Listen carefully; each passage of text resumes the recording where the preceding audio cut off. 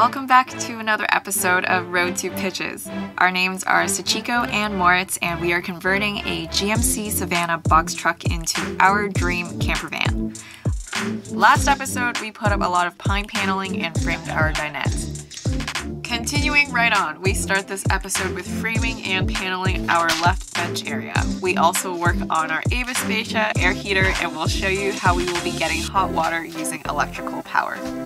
We want to take this moment to clear up something for you. We've had this question a lot. What does road to pitches mean? Road to pitches. Why? Road to pitches, because they will read in that direction.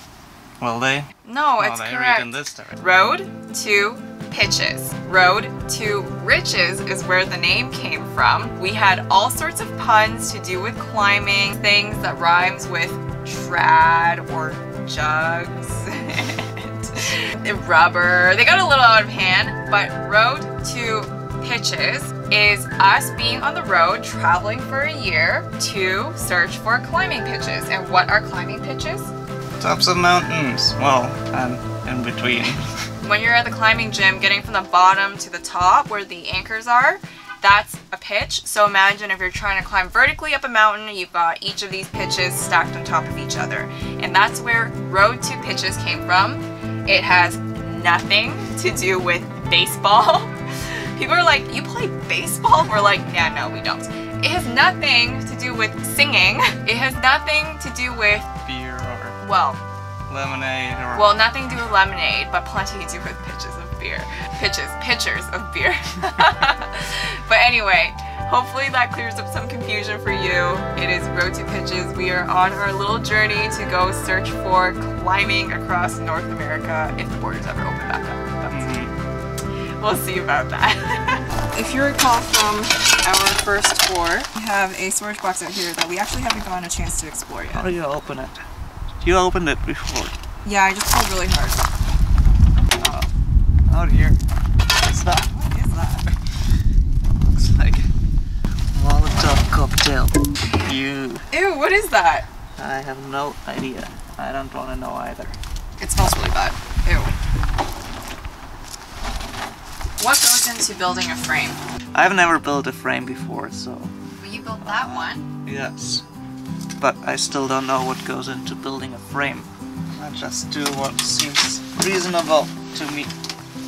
Can you explain quickly what we're doing here with this giant white cabinet? Now we're cutting it off.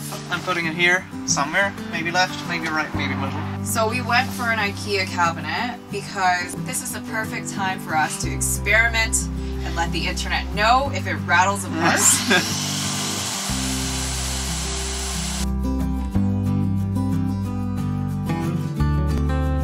Did you know the inside of IKEA furniture is like this? That's what you're paying for at IKEA, folks. That's why it's so cheap. We forgot to get stir sticks. We got chopsticks.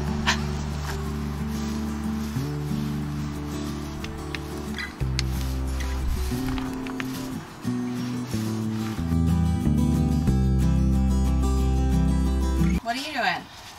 Preparing the heater. Alright, let's take a close-up look at what we've got here. And it smells oddly like fuel, because that's the fuel line of the heater. Gross. How is the brackety thingy brackety coming along? I did a mistake. Oh no, what did you do? Well... So this... doesn't work. So I have to redo these ones. Oh no. This one is a slight bit too wide still. But an angle grinder isn't exactly an exact tool. No.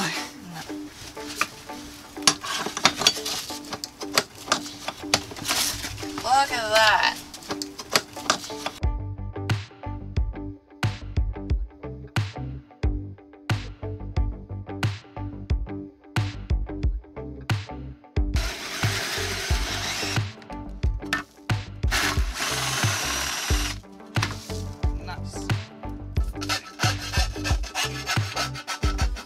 Moment of truth.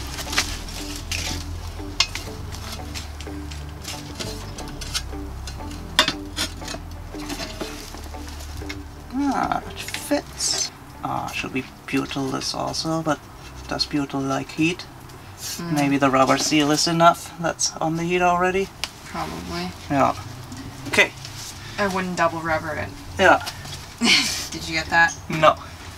Episode of using the wrong tool. What's that? That is the snorkel.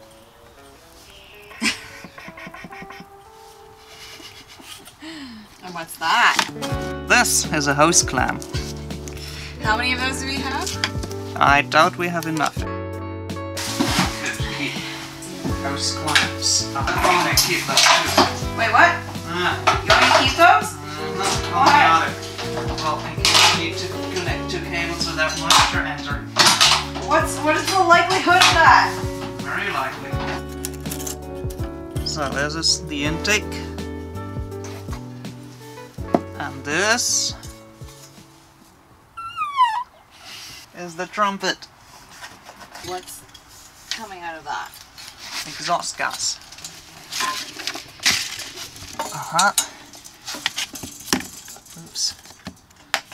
Stuff it. Oh, let me look from underneath. Well, coming out good. So the snorkel can go somewhere over here. And that guy, you have to bend a little bit more. And then we can likely mount it somewhere.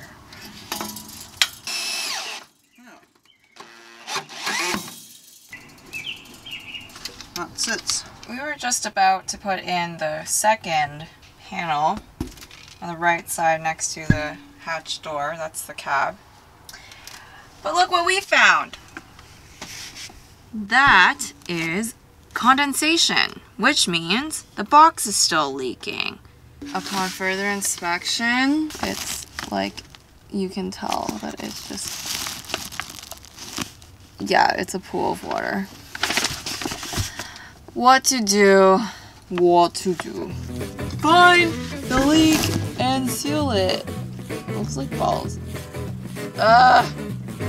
Okay, not that stressed. We're fine.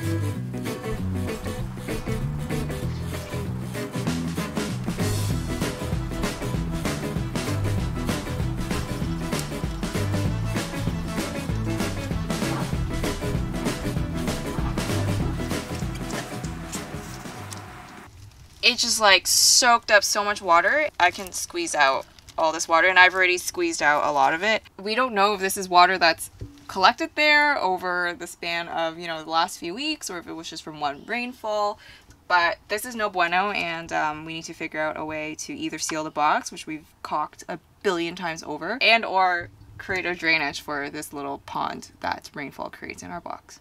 Can you tell us what you're working on right now? Hooking up our solar. Finally! This is the part I've been looking forward. So we have our solar charger. We have a massive battery. We got a Life power. Life power. So on the right side is a solar charge controller, and what's that do? It converts the power coming from the solar panels into a usable format for the battery and watches that the battery doesn't get overcharged, doesn't overheat, and gets charged when it's warm enough and not when it's too cold, and all that shebang. And it does the maximum power point tracking. Solar cell has different points where it operates optimally. When it's hotter, the voltage may be slightly lower. When it's colder, the voltage may be a little bit higher. And this one basically adjusts the resistance of the battery to match for the solar panels. That sounds great. Resistance. I'm gonna pretend like I understood everything you said. Mostly I'm getting all the output from the battery and the circuit breaker. From there it goes into the battery, and also all the consumers that go in a smaller circuit breaker come out here, and then it comes out here. And if the blue fuse blows,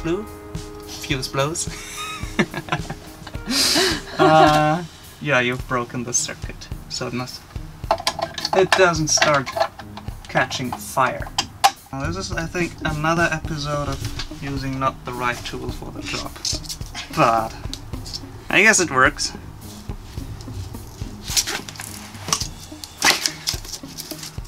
it's a fairly good crimp, just it's not made for this plastic.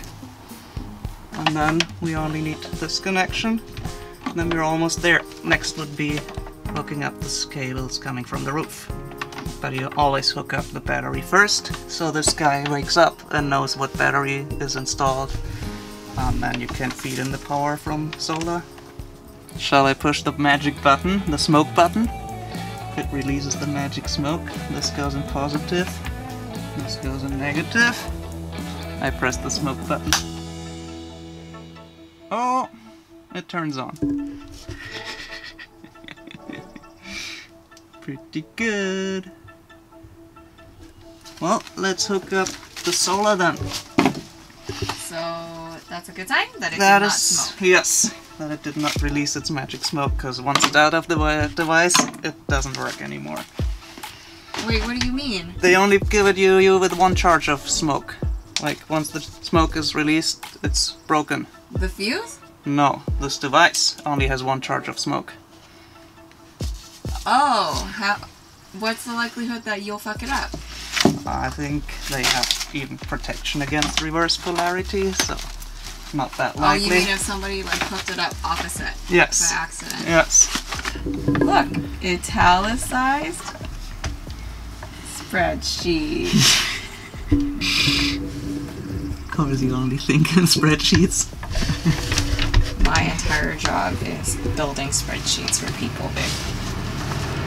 It's the only thing I think about. But it's charging at like 2.4 amps. Which is? Times, what's the panel voltage? 32 volts. So, 32 times 2.4 is 70, 80, like that, 80 watts. It's not much coming in at this grey day. That's why I wanted quite some solar. I expected more even on a grey day. Oh. But I mean, it is actually pretty overcast. 60 to 100 watts on a cloudy day times 10 hours is 600 watt hours to 800 watt hours. It's just enough to run the fridge. Well, that's why I wanted a big battery, so we can overcome some bad days. I'm very depressed that this guy is not starting and saying check glow plug, but I checked glow plug and glow plug. Oh, that's a hard word to say. Glow plug is fine. It lights up, but it still doesn't start the heater. But this guy works. Wow, it's really That is hot. scary. There's nothing else I can do today. I'm depressed. Oh, you want me to go out and have dinner and watch a movie? Sure. And then it'll rain tomorrow so we can see the leak. Yeah, that's another depression. It's okay. It's not all fun, guys. There's moments like these. It's grey, it's rainy, and nothing works. And you have no luck. No luck. Alright, bye. Bye. Make sure it snaps in and then you put more. Exactly. That's start at the bottom.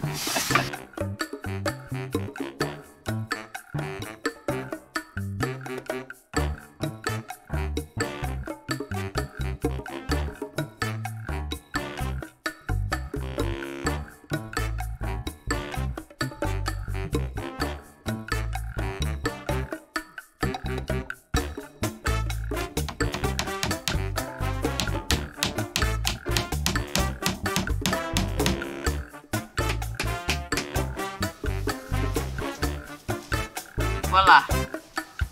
Have that. So, We just installed our IKEA Pax wardrobe.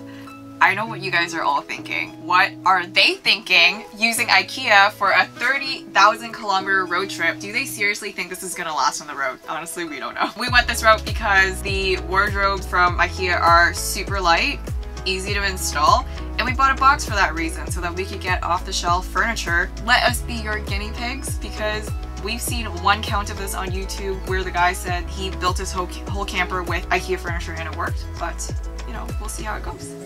Of course you can't just throw it in and call it a day, so we actually added 4 brackets on the ground, connected it to our box frame, so it is fairly sturdy. I think we still have to do something on that side, but again, I think it's gonna last us because it's actually connected to our box frame. So when it comes to hot water, you can either heat it via gas or via your heater, or we decided to do it electrical. So we got this 10-liter water heater. It's usually running off mains voltage, but that's not really what I think is a smart way to do. So you can get these replacement heater coils, and this one is for our 24-volt system. So you pretty much take the old one out, take the new one in, wire it all up, and we have a heater that runs off 24-volt DC. For this heating element with 600 watts, it's about 30 to 40 minutes for this whole thing to heat up. How much did you pay for this hot water tank? It was like 80 bucks on Kijiji. It's only 6 months old, it's pretty good. Very happy. How much would you normally pay for it? These are like 220 or so new. What about if we had used a on-demand hot water system? Well, I wasn't really fond of the idea of doing like a propane heater because there's like exhaust gases and you have to hook up propane gas, so this one is free of any debris. You really just use your solar power to get hot water, and we should have enough solar if we have a sunny day, and if it's not so sunny, you don't sweat, you don't need to shower. It's gonna take me a while to actually get behind the secrets. So you see some insulation poking out. So this is the inside. It's the heating element, and this is the heat control. So as you can see, the wires coming in go into this little switch, and then it really just goes into this heater element, which is being turned off and on depending on how hot the water is. If it's hot enough, it turns it off. If it's too cold, it turns it back on. So I have to rip this one out and replace it with something that can switch my 24-volt. And I pull this one out to replace it with this 24-volt version. You can get this for fairly cheap. This was like 40 bucks Canadian off Amazon. So I think that's a viable option to have hot water in your camper. You're just out of luck. Is it gonna be an epic? I'm sorry, I have to turn this. That's okay.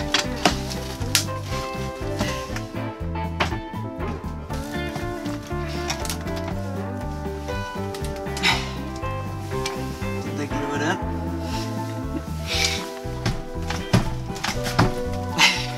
Let's see if I got a good grip.